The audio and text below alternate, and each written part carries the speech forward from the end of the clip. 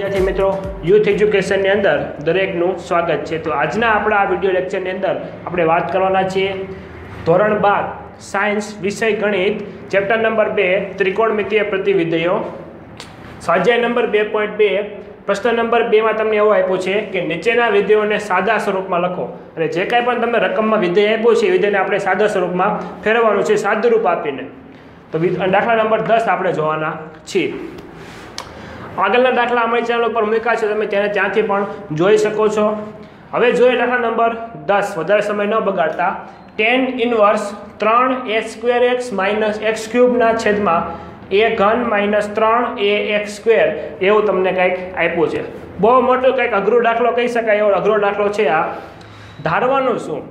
મેં તમને એક શોર્ટ ટ્રીક તમને આગળ જણાવી હતી દાખલાઓની અંદર કે અહીંયા બાર શું છે tan ઇન્વર્સ, તો અંદર પણ કંઈક ટેનનું સૂત્ર બને ને એવું કંઈક બનાવાય। તો તમે અહીં 3 જોવો છો, પછી અહીં x છે માઇનસ x³ છે ના છેદમાં a ઘન માઇનસ 3ax² એવું બધું કંઈક આડાળું તમને આપ્યું છે દોસ્તો। તો હવે આપણે અહીંયા કંઈક tan 3θનું સૂત્ર એવું કંઈક બને છે, પછી પહેલાં એને દૂર કરવો પડે। જો a² આવે છે, અહીંયા a ઘન આવે છે, અહીંયા a આવે છે, એને દૂર કરવું પડે। તો એને દૂર કરવા માટે આપણે એવું ધારીશું કે x બરાબર a tan θ ધારીશું। શું ધારીશું? x બરાબર a tan θ એવું ધારીશું। તો લખવાનું, ધારો કે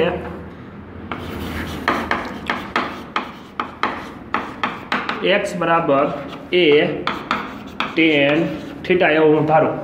તો જ્યાં આપણને x દેખાય એવું લખી નાખવાનું a tan θ।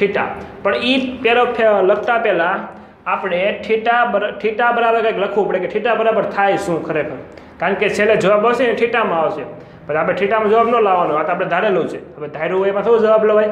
એ જવાબ ખોટો ગણાય। આપણે શું જવાબ લાવવાનો હોય? મૂળ જે વિધેય આપ્યું હોય એમાં જવાબ લાવવાનો હોય। તો આપણે થીટાને પાછું એક્સના સ્વરૂપમાં ફેરવવો પડે। તો આ રીતે લખાય, એને છેદમાં જવા દઉં તો એક્સના છેદમાં a બરાબર tan θ આવું લખાય। હવે થીટાને કરતા બનાવું તો tan આ બાજુ છે આ બાજુ વહી જાય તો શું થઈ જાય? ઇન્વર્સ થઈ જાય, પ્રતિવિધેય થઈ જાય। તો લખાય થીટા બરાબર tan ઇન્વર્સ x ના છેદમાં a। ચાલો લખીએ કે થીટા બરાબર tan ઇન્વર્સ x ના છેદમાં a। આ થઈ ગયો આપણું થીટાની કિંમત। રેડી? આ હું બોક્સ કરી દઉં તમને ખ્યાલ આવે ને આપણે છેલ્લે લખવાની હોતી છે આ કિંમત એટલે। તો હવે આપણે દાખલો ગણીએ થોડો ધીમે ધીમે કે tan ઇન્વર્સ કાઉન્સમાં 3 ના 3 એમનો, હવે a² એમનો ઇન્ટુ x ની જગ્યાએ હું લખી દઉં a tan θ માઇનસ a નો ઘન x નો ઘન, તો અહીંયા શું થઈ જશે? a નો ઘન tan નો ઘન, તો a ઘન tan ઘન θ છેદમાં a ઘન એટલે શું થઈ જાય? તો a ઘન ના a ઘન, ત્યાં તો કઈ કિંમત મૂકવાની છે નહીં, આપણે x હોય ત્યાં કિંમત મૂકવાની, માઇનસ 3a ઇન્ટુ x², તો a² ઇન્ટુ tan² θ કાઉન્સ પૂરો। હવે દોસ્તો જુઓ તો tan ઇન્વર્સ ના tan inverse a² into a એટલે 3a ઘન tan θ માઇનસ a ઘન tan³ θ ના છેદમાં a ઘન માઇનસ 3a ઇન્ટુ a² એટલે એની 3 ઘાત થઈ જાય, તો 3a ની 3 ઘાત આ tan² θ એમનો રહેશે। આ વ્યવસ્થિત મેં વ્યવસ્થિત સાદુરૂપ આપીને લખ્યું તો શું થઈ જશે? અહીંયા a ઘન આવે છે, તો અહીંયા a ઘન આવે છે, ત્યારબાદ અહીંયા a ઘન ને અહીંયા a ઘન છે, તો a ઘન શું કરી લેવાય? કોમન કરી લેવાય। તો કોમન કાઢતા આપણને ઉપર નીચે શું થાય છે? ઉડી જાય છે, અને છેલ્લે આપણને કેવું પદ મળશે? તો કે 3 tan θ માઇનસ tan³ θ ના છેદમાં અહીંયા 1 થઈ જશે, કારણ કે ઉપર નીચે ઉડી ગયું, આ બહાર નીકળી ગયું, એટલે 1 માઇનસ 3 tan² θ। તો જોઈએ કયું પદ મળે છે? આ tan ઇન્વર્સ એમનો રેડી, a ઘનને કોમન કરી લેવા તમને વાત કરી રીતે, તો બાકી શું રહે? જુઓ તો 3 tan θ માઇનસ tan³ θ ના છેદમાં a ઘનને કોમન કરી લો તો 1 થશે અહીંયા માઇનસ 3 tan² θ કાઉન્સ કરો ઉપર એ જગ્યાએ ઉડે છે જોવો તો હા તો કે એક ઘન ઉડે છે ઉડાડી દો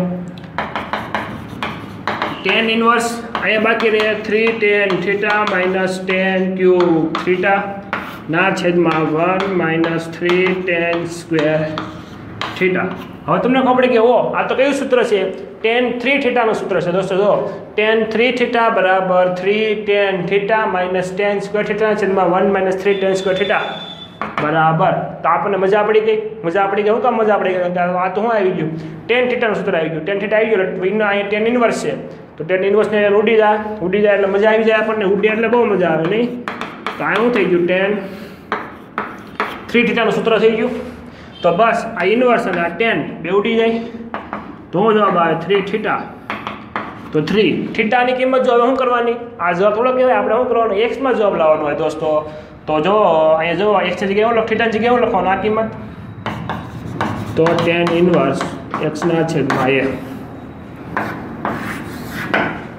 થઈ ગયું આ આપણો મૂળ જવાબ છે હવે બીજી એક વસ્તુ અહીંયા તમને x નો સંબંધ આપ્યો હતો આપણને થીટા આપણે થયો એનો સંબંધ આપણને ખબર છે કે થીટા આપણે ધારી લીધો પણ કોની વચ્ચે આવે છે કાંઈ આપણને ખબર છે નથી ખબર એના માટે આપણે સંબંધ શું કરવો પડે ચેક કરવો પડે તો આપણે ચાલો સંબંધ ચેક કરીએ જોઈજો અહીંયા આ કિંમત લખું છું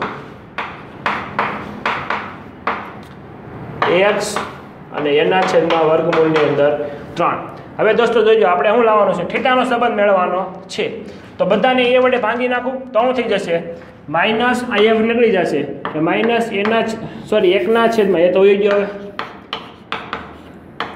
એક્સના છેદમાં a અને એકના છેદમાં વર્ગમૂળની અંદર 3 એને tan ઇન્વર્સ આપી દઉં તો tan ઇન્વર્સ બધાને આપી દઈએ